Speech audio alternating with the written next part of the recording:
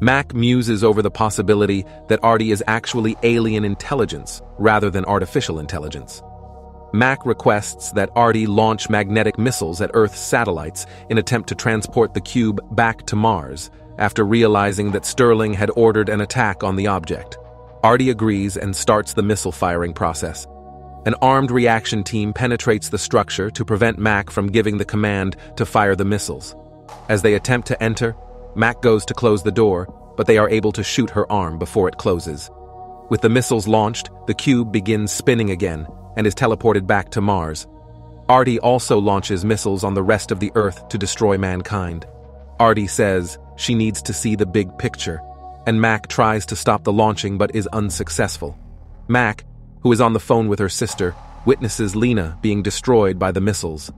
Looking at her own doing, Mac regrets reconnecting Artie and giving him that power.